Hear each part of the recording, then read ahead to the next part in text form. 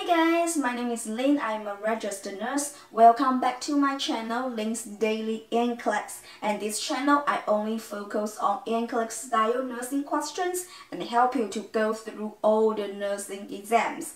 I'm a 2-year-old MED-SURG nurse. I work in a general hospital. I work in the floor pool. So basically every day I go to work, I got to flow to different MED-SURG units. I flow to seizure epilepsy unit a couple times. In there I can see so many different kinds of seizures. So today we are going to practice some seizures questions.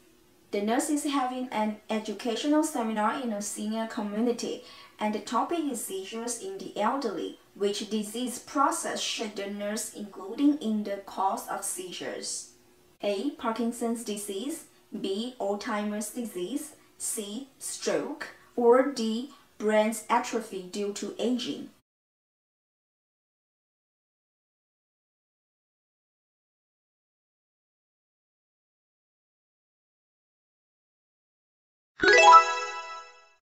I know you can get it right. The answer is C. Seizures may occur after the stroke. And in this question, the three other options, they are all neurological diseases that occur over time, like Alzheimer's disease, Parkinson's disease, and also brain atrophy. With the condition gradually getting worse, so all of those options can be eliminated as the cause of disease. So the next question, a nurse is preparing a young female patient with tonic-clonic seizure disorder for discharge. Which instructors should the nurse, including about phenytoid, select all the apply? 1. Monitor for skin rash. 2. Perform good oral hygiene. Or 3. Watch for ataxia.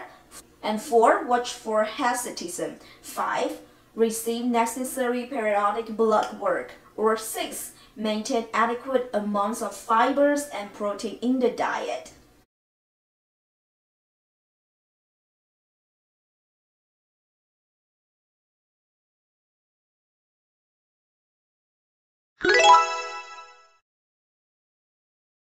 If your answer is 1 and 2 and 3 and 4 and 5 and you are right. Phenytoid is also called dilantin, might cause a mild rash. If the rash appears about 10 days to 2 weeks after starting the drug, the patient should notify the physician and stop taking the medication. There is a very common side effect for dilantin, which is gingival hyperplasia, so option 2 is correct. Hirsutism is excess growth of the hair in unusual area, especially in the jaw and then the neck. The patient is a young female, so she might really pay attention on her appearance. So as a nurse, you might want to remind her that. Dilantin dosage is highly individualized and requiring frequently monitoring. The patient should maintain a dilantin level between 10 to 20 microgram per milliliter, so we should closely monitor the blood work to avoid toxicity. Although adequate fibers and the protein are part of the healthy diet, but they are not required for a patient taking dilantin.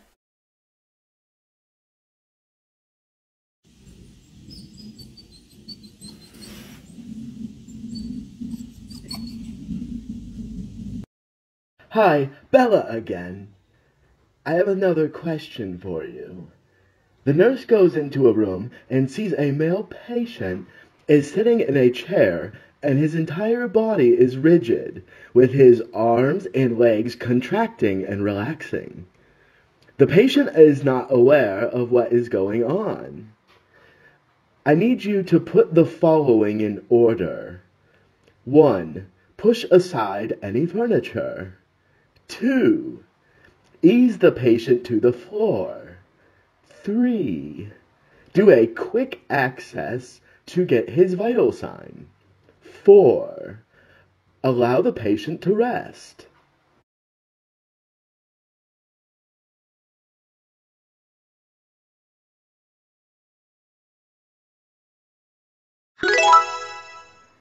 The answer is 2, 1, 3, and then 4.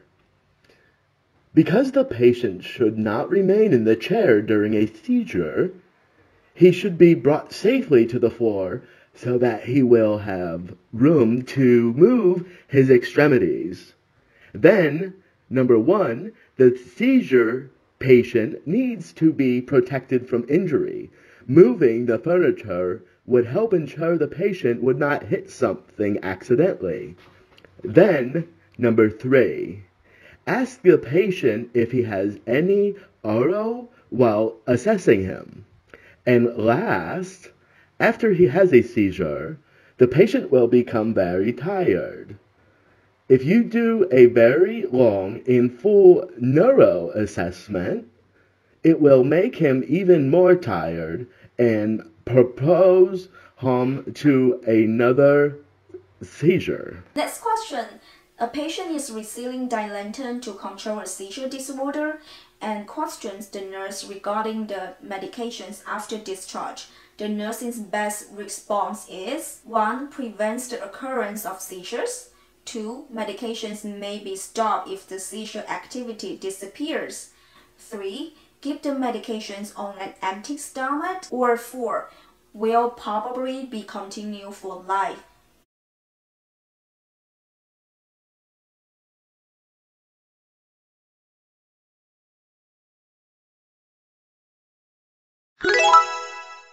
The answer is 4.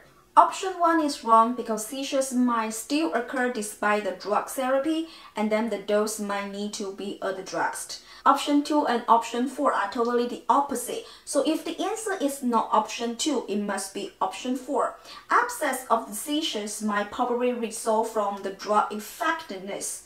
So the patient need to continue taking the medication. Option 3 is also wrong. Taking the anti-seizure drugs with food or snack or 6 to 8 ounces of water will help to minimize GI upset. So our next question is actually a math question. A lot of you guys heard about a math question, your heartbeat just like this, do. But don't worry about it. The more you practice, the more you are good at it. Question is, a nurse is preparing for administer Dilantin to a patient with a seizure disorder. The order is for Dilantin 50 milligrams per kilo per day to administer 3 times a day. The patient is now 110 pounds, and how many milligrams of Dilantin should be administered in the first dose? 1 kilogram equals 2.2 pounds, and then the patient is 110 pounds. 110 divided by 2.2 equals 55 kilograms. And 55 kilograms times 50 micrograms per kilogram is 825 micrograms per day, but that's the whole day. The question was asked for a dose. So it's 825 microgram divided by 3 doses is 275 microgram per dose. Okay, the next question. A patient who has a history of seizures is scheduled for a stress test at 9 a.m. and he is NPO before the test.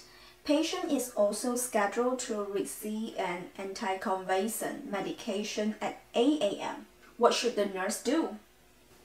1. Administer medication with 6 ounces of water to minimize GI upset.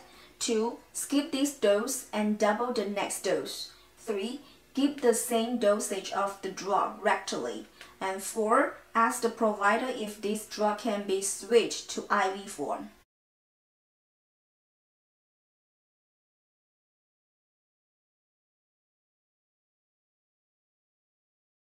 Answer is number 4. You need to call the provider to switch to another form. To achieve the anticonvulsant effort, the therapeutic blood level must be maintained. If the patient is NPO, the doctors need to be notified and switch to another form. So the option 1 says administer with 6 ounces of water. That is a lot of water, and then the patient right now is NPO. A lot of times before the patients go to the surgery, they usually NPO. We can give a very small amount of ice chip, but not 6 ounces of water. And option 2 is so wrong. I don't think I have to explain this one. And option 3 is also incorrect because we need a doctor's order to switch the medication route. So next question. Which of the following is medication instructors or patient education points associated with carbamazepine?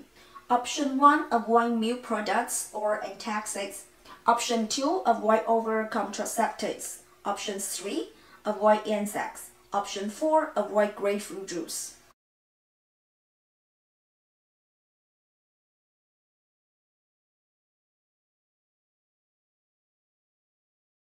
The answer is number 4. Since grapefruit juice prevents normal drug metabolism and increase serum level, do not administer carbamazepine with grapefruit juice. It increases the amounts of carbamazepines to toxic plasma level. And remember, not just grapefruit juice, other related citrus fruits like orange juice or pomegranate juice need to be avoided with carbamazepine. So the next question, a teacher was talking about a kid in her class who was always suddenly staring at something with a brief loss of consciousness. The teacher said that the kid could always pick up where she left off. You as the school nurse, you know that this kid might have 1. Absent seizure, 2. Chronic seizure, 3. A tonic seizure, and 4. Tonic-clonic seizure.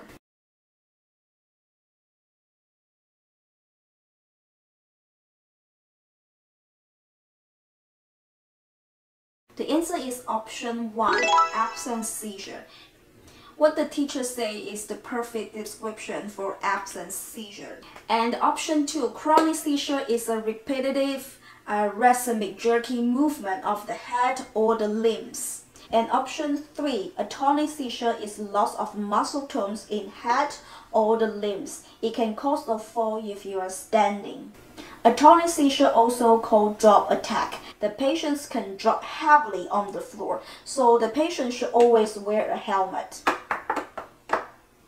Because a tonic seizure are short, afterwards, patients can usually carry on what they were doing. And option 4 is the grand mal seizures we always talking about. It's loss of consciousness, rigid muscles, and the whole body convulsions. It can cause a fall if you are standing. Okay, next question. A puberty girl with a seizure disorder controlled with dilantin and carbamazepine asked the nurse about getting married and having children. Which of the following response by the nurse would be most appropriate? Select order apply. 1. During your pregnancy, you need to follow your doctor very closely because the hormones change. 2. When you decide to have children, talk to your doctor about changing your medication. Option 3. You should stop taking your seizure medications during your pregnancy. Option 4. You probably shouldn't consider having children until your seizures are fully cured. Option 5. Women who have seizure disorders commonly have a difficulty time conceiving.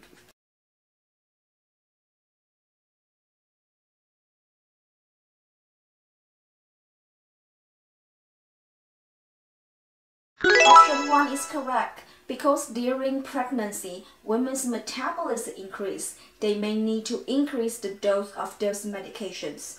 Option 2 is also correct. Because dilantin is a teratogenic agent, cause some of the fatal problem. So when the girl thinks she is ready to have a baby, she should talk to her doctor about changing the medication. Option 3 says you should stop taking your seizure medications during your pregnancy. That is very wrong. Certain seizure medications can pose a risk to the development of a baby, such as dilantin. However, not taking seizure medication can result in serious problem for the health of both mother and baby. So the good advice is continue taking the seizure medication. Option 4 is wrong. Seizures can be controlled but cannot be cured. Option 5 is also wrong. Seizure disorders and infertilities are not related. And that is it for today's seizures Nclex question practice. And remember, I also have other Nclex style practice questions. A card will pop up in here or here. I will see you next time. Bye.